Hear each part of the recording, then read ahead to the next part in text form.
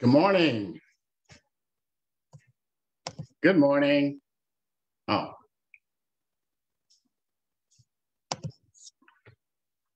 good morning. Welcome to Mountain Creek Christian Fellowship. Not sure if you're all on yet.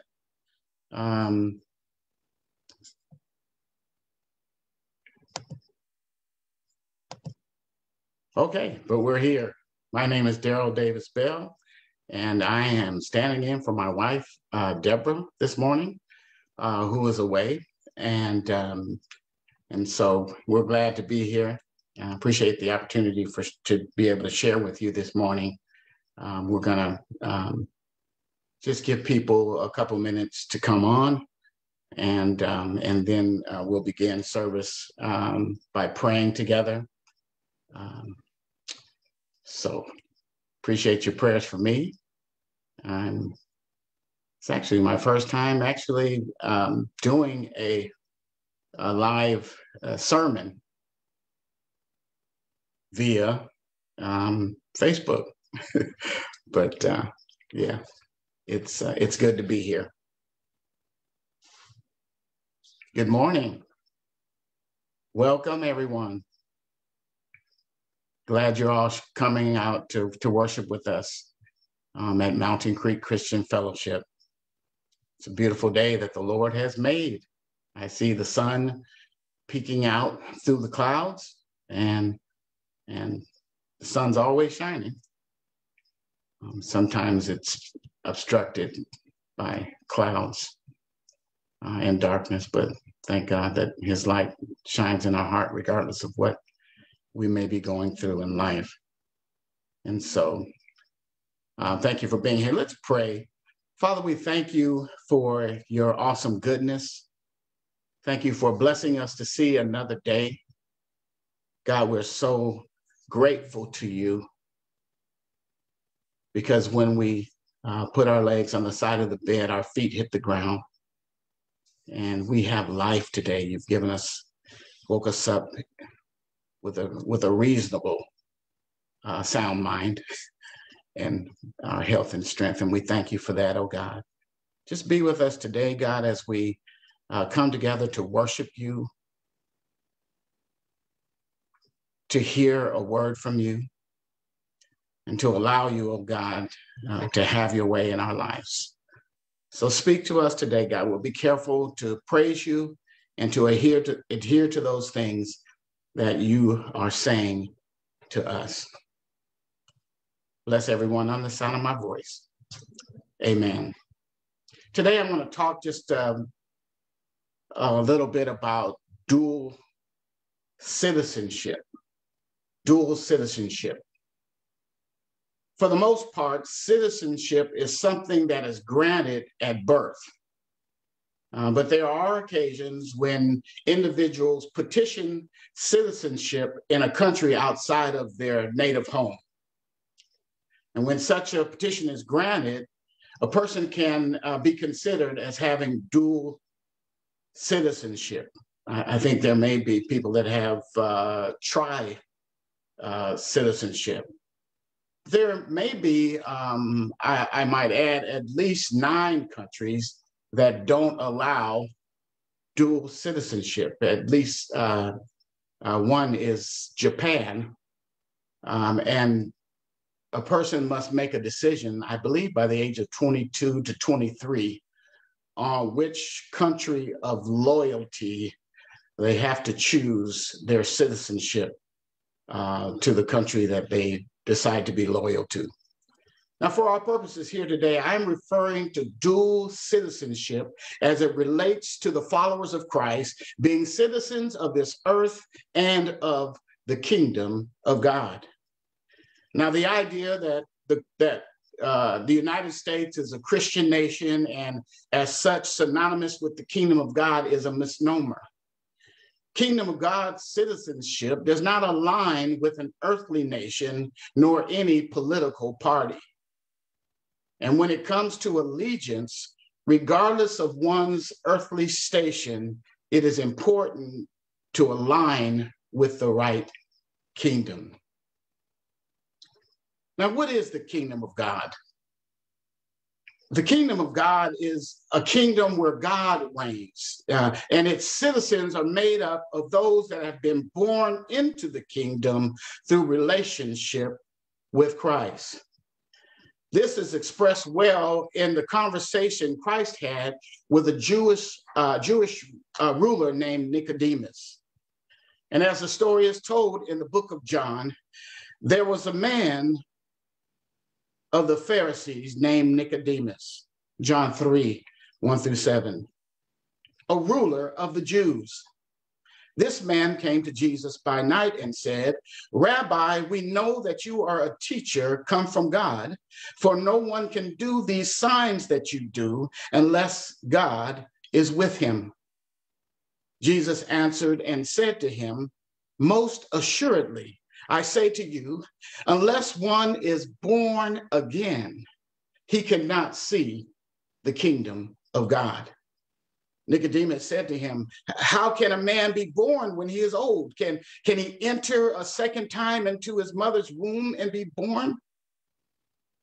Jesus answered, "Most assuredly, I say to you, unless one is born of the water and of the Spirit, he cannot enter the kingdom of God.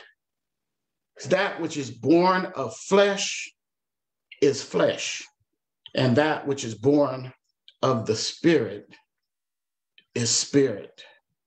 Do not marvel that I say to you, you must be born again. The earthly birth is not enough. You need a spiritual birth to be a part of this kingdom.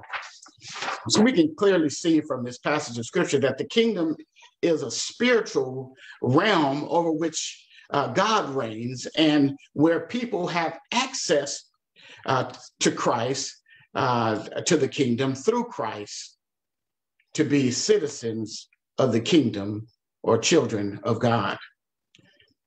The scripture points out in John 1:12, as many as received him, to them he gave the right to become children of God, to those who believe in his name. Just a short piece of scripture, but let's pay attention. As many as received him, and those who believe in his name. Not those who say a sinner's prayer and then are immediately acclimated, but to those who receive Christ into their lives and believe in his name. And in this verse, name is synonymous with authority. Who believe means to more than just believe with a head knowledge, but to believe with your actions and your activities of daily living. To believe means to submit, to lean upon, to trust in his name or in his authority, his rulership, and his lordship. So we have access to the kingdom. And as his children, we are citizens of the kingdom of God. There's this powerful song, I believe it can be called a hymn that I love, sung by the Gaither Vocal Band, titled "Heaven Came Down." Its lyrics tell this story. Oh, what a wonderful, wonderful day I will never forget. After I'd wandered in darkness away, Jesus, my Savior, I met. Oh, what a tender, compassionate friend. He met the need of my heart. Shadows dispelling, the joy I am telling, he made all the darkness depart. Heaven came down and glory filled my soul. When at the cross, the Savior made me whole. My sins were washed away, my night was turned to day. Heaven came down and glory filled my soul. Yeah, born of the Spirit with life from above, into God's family divine, justified fully through Calvary's love. Oh, what a standing is mine. And the transaction so quickly was made when, as a sinner, I came, took the offer of grace he did proffer. He saved me. Oh, praise his dear name. Heaven came down and glory filled my soul. When at the cross the Savior made me whole, my sins were washed away. My night was turned to day. Heaven came down and glory filled my soul. Heaven came down and glory filled my soul. When at the cross the Savior made me whole, my sins were washed away. My night was turned to day. Heaven came down. Heaven came down. My sins were washed away. My night was turned to day. Heaven came down and glory filled my soul. So beautiful. Heaven came down and glory filled my soul. Yes. The Word became flesh and lived among us, and we beheld his glory, the glory of the one and only Son that came from the Father, full of grace and truth. I am a child of the King. I am a citizen of the kingdom of heaven. And if you've made that decision to follow Christ, then so are you. What are some of the characteristics of these kingdom citizens? There's so much more that I could actually say regarding the kingdom of God, but for the sake of time, I just want to draw your attention to what is commonly called the Sermon on the Mount, also known as the Beatitudes. In this sermon, Christ shares the attributes of kingdom citizens. Let's take a look at Matthew 5, verse 3 through 12.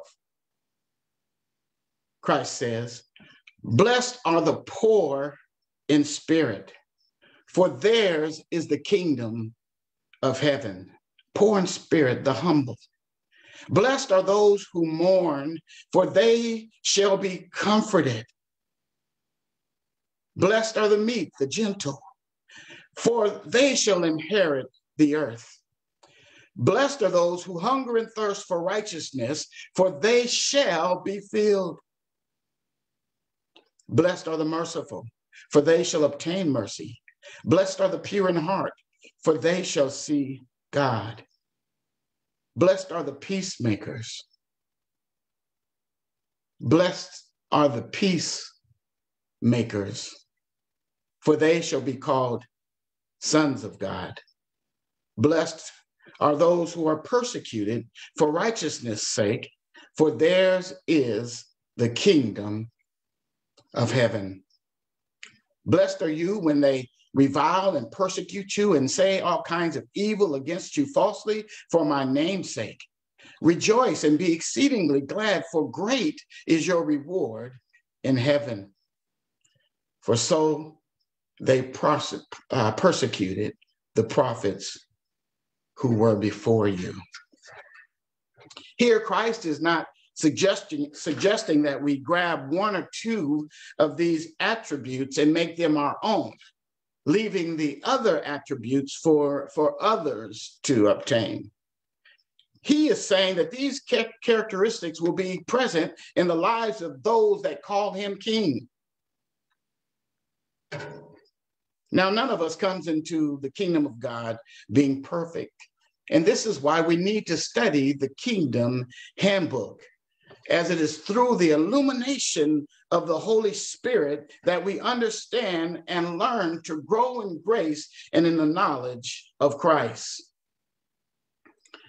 When we look at these being attitudes or beatitudes, it is easy to view them as a list of areas where we need to improve. However, I find it helpful when looking at these being attitudes to look at them as descriptive rather than prescriptive. In doing so, we'll notice that that the Beatitudes paint for us a picture of Christ, just of who he is. He is humble, he is gentle, he is merciful, he is pure in heart, and he is the ultimate peacemaker. And as we are transformed into his likeness, we are becoming the people who hunger and thirst for righteousness. In that process, God is not looking for perfection as much as he is looking for a commitment to the process. Are you in? And he assures us, because of our imperfections, that if we sin, he said, if we confess our sins, he is faithful and just to forgive us our sins and to cleanse us from all unrighteousness. Sometimes God has to speak to us in stern ways, like when we're on the edge of the cliff, because it's so easy for us to slip into our religious ways of thinking and believe for some reason that we're doing something miraculous for God. And in doing so, however, we neglect our relationship with God. In Matthew 23, verses 23 through 26, he warns the religious leaders of his day. Christ says, "Woe to you, scribes and Pharisees, hypocrites, for you pay tithe of mint, anise, and cumin, and have neglected the weightier matters of the law, justice, mercy, and faithfulness. These you ought to have done without leaving the others undone. Blind guides who strain out a gnat and swallow a camel? Woe to you, scribes and Pharisees, hypocrites, for you cleanse the outside of the cup and dish, but inside they are full of extortion and self-indulgence." Blind Pharisees, first cleanse the inside of the cup and dish, that the outside of them may be clean also. These so-called hypocrites were so far into a religious tradition that they had strayed away from their relationship with God. And the kingdom is not about having a big to-do list. Rather, it's more about learning to be. As the scripture says, and speaking about God with us, we are instructed in Psalms 46:10 to be still and know that I am God. Be.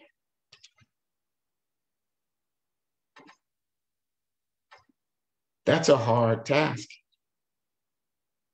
because we're so used to do.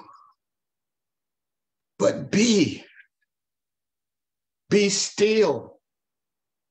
I have a difficult time with both of those, with being still. It speaks to a place of rest, a process of quieting the noise of our lives. Be still and know that I am God. Know in the Hebrew, in this biblical sense, does not mean a knowledge as we've learned it in the Greek sense, that something that we learn or something that we study, a head knowledge. But know in this context means to experience or to be intimate with God.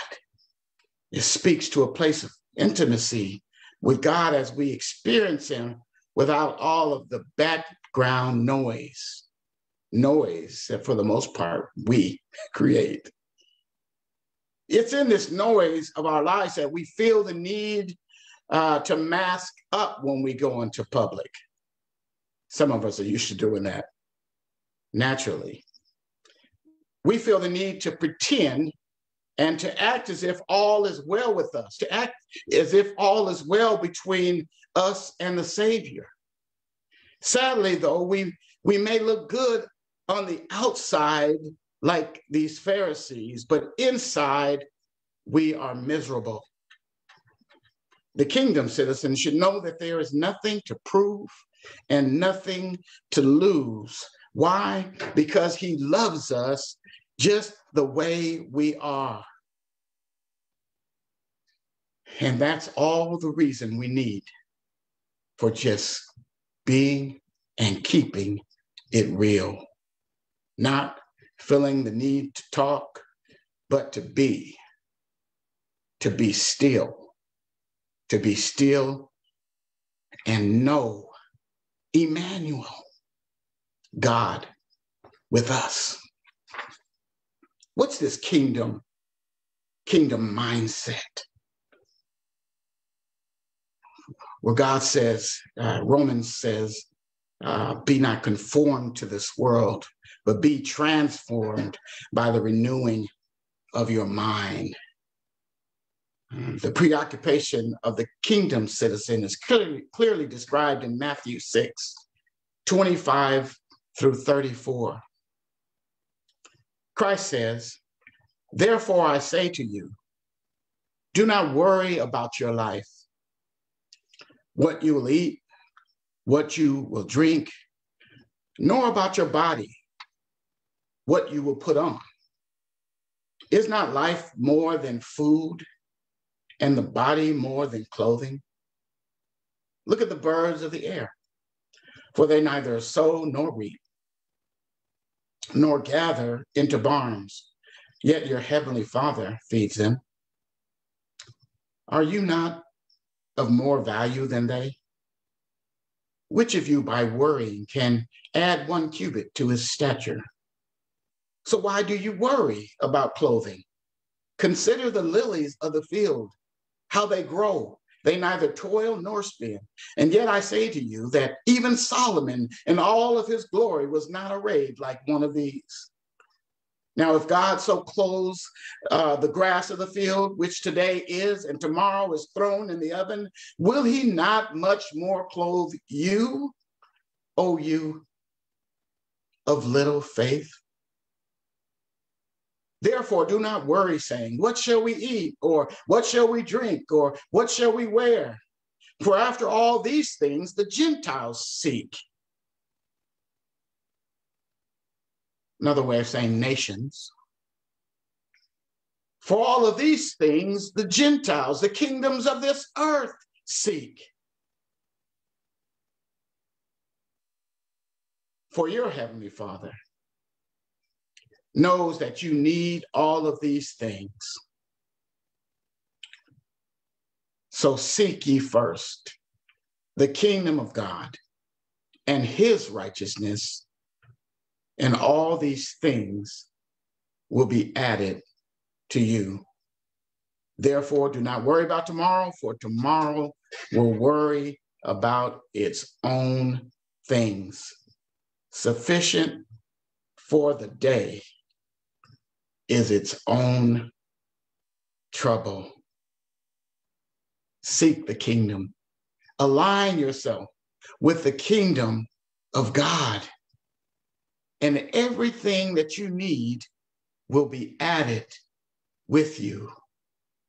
If we prioritize our right relationship, if we walk in our standing as citizens of heaven with our minds stayed on him, he will meet every of our needs according to his riches in glory by or through Christ Jesus. I heard someone sing a song. It said, turn your eyes upon Jesus. Look full in his wonderful face, and the things of earth will grow strangely dim in the light of his glory and grace. As I conclude for today, just want you to know, we all need to know, that it's okay to be where we are. Christ did not come to condemn us, but to save us. It's okay to be where we are. Just admit it. It's pretty hard to repent and change if we're not honest about our need to. Where are you today? As we prepare now to take communion, this question provides the perfect opportunity for us to search ourselves. In 1 Corinthians 11:28, it encourages us along these lines. But let a person examine themselves, and so let them eat of that bread and drink of that cup. Let's take a moment now just to be quiet and reflect. Then I will lead us in a prayer of repentance and bless our communion elements. I'm not sure if you've had time, but we will have communion together. Let's take a moment.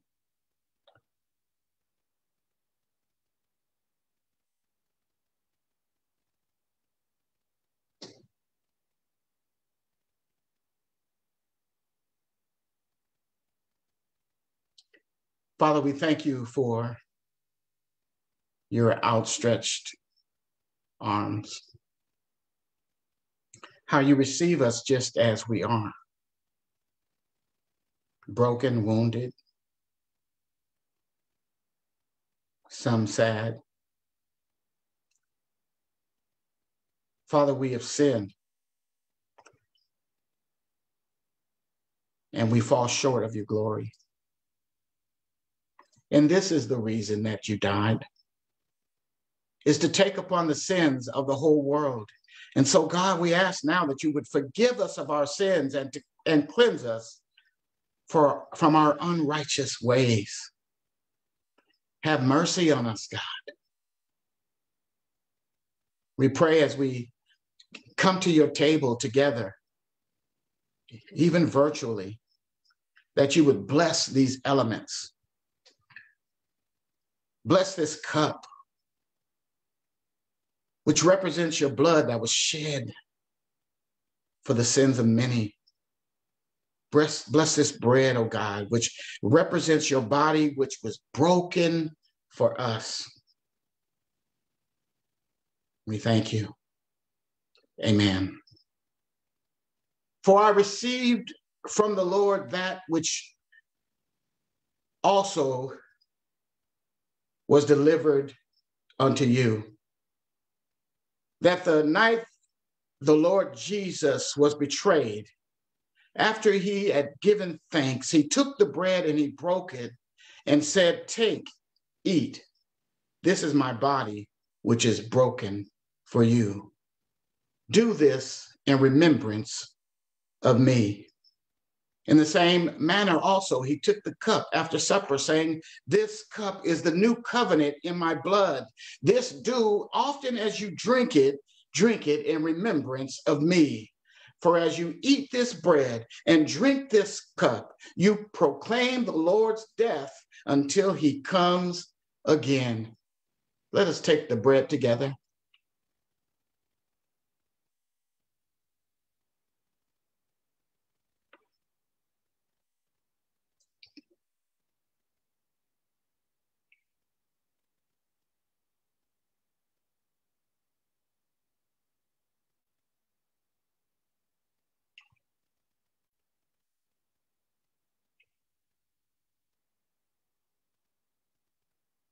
Let us partake the cup,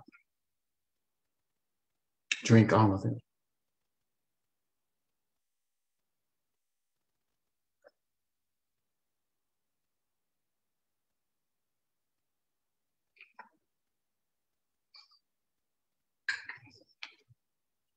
Let us close with the Lord's Prayer.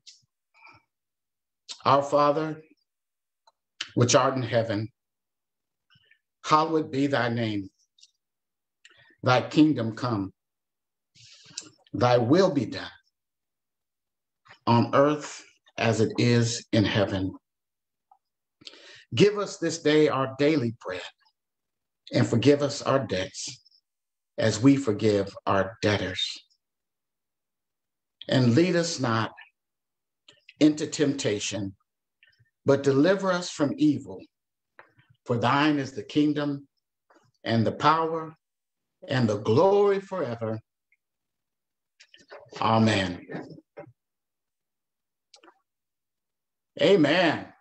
Praise the Lord. Good to be with you. We're going to close now. As we close, we'll share some reminders in closing. Good to spend time with you.